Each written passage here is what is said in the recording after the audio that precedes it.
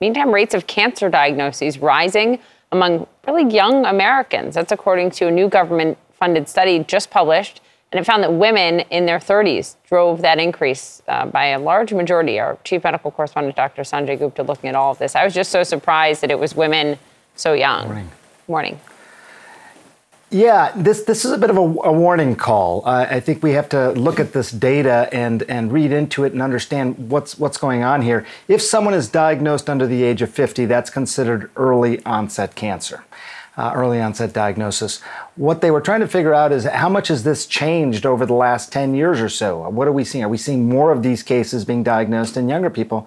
And the answer, just like you said, is yes. It's primarily people in their 30s that are driving that increase and primarily women.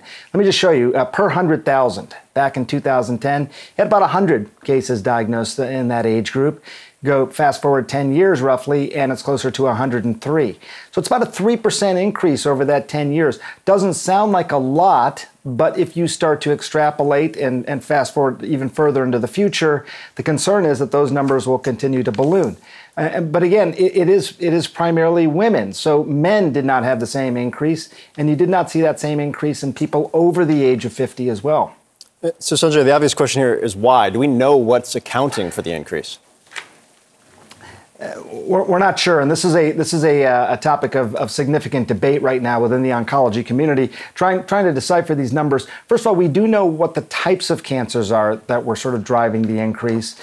Breast cancer, for example, thyroid cancer, and colon cancer. Those are the three that were sort of driving it. There were some others on the list as well, but those are the primary three. You know, it could be a combination of a couple things, really. One is that we are better at screening for these cancers than we were even 10, 20 years ago. So we may be simply catching more cancers. That could be part of it, but talking to oncologists, they don't think that accounts for everything.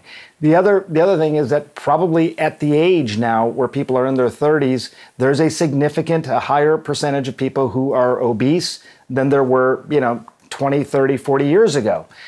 We know when people are taking in lots of glucose, developing lots of insulin as a result, in addition to creating fat in the bodies, that can also fuel cancers. So that could also be part of it, just the general unhealth.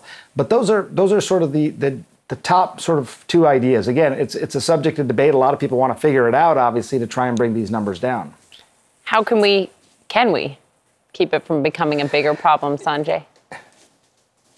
Well, I think one of the things is we still know that there's a utility in screening tests. It was about a month ago that we did a report talking about colon cancer rates going up among young people specifically.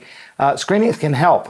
Obviously, not talking about people in their 30s, but once you get into your 40s, if you're talking about mammography or colon cancer screening, there are specific recommendations there in terms of when to get those screenings. Mammography really starting at age 45, unless you have a family history, and then 55 years getting it yearly or every other year. And for colon cancer screenings, beginning those screenings again at 45 as well. I think the larger issue here, though, again, is looking at the general health.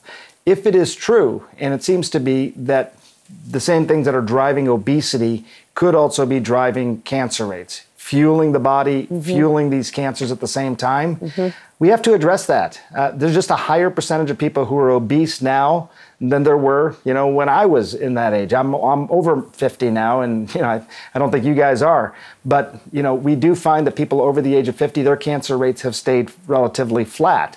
So there might be some information in there as well as to what to do in the future.